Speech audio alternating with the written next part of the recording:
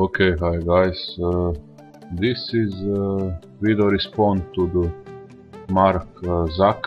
He asked to help him if I was able to create enable and disable with the key press space button. Okay, I will make this tutorial so everyone needs to enable disable mesh render by pressing the space key can use this script and this tutorial. Now I hope that I understand what Mark Zuck wants, and here is a quick tutorial what we will do. Okay, we will enable and disable mesh renderer. Basically you only need to download the script. Okay, the script has stupid long name, render enable disable blah blah.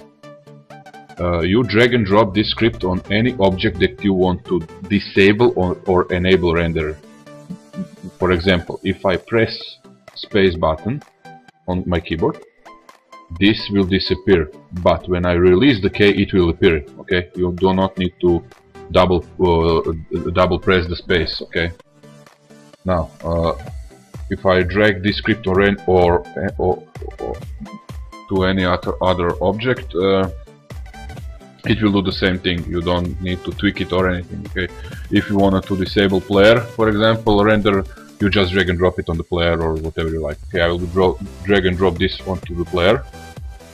As you can see, the script is here. Sorry for my bad English. I was on trip to the Klagenfurt from Zagreb yesterday and I did not get much sleep, so if I stop for a second or what, my brain is freezing, so I need to go to sleep and the rest. Now let me show you what we make. Okay, now here is the player. When I press the space he will disappear, and when I release he will appear.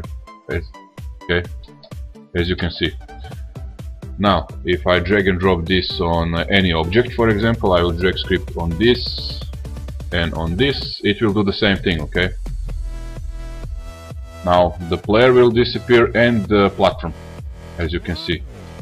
Okay, now there are two main things that you must do. Okay, first you must put the script where is your mesh renderer. Okay, so script will disable or enable it. And second, make sure go to the edit, go to the project settings and input.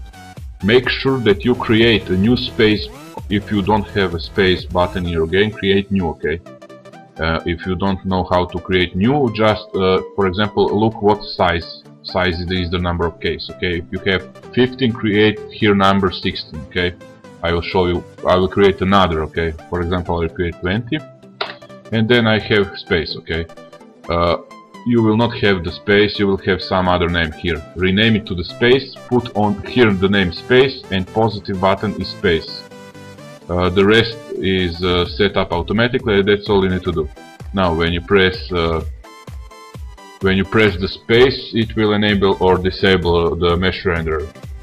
I hope that you guys find this tutorial useful, and I hope that I helped with this to the Mark Zuck and everyone else is in community.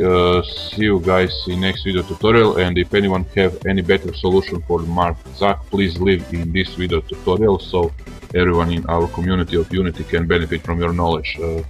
Bye guys.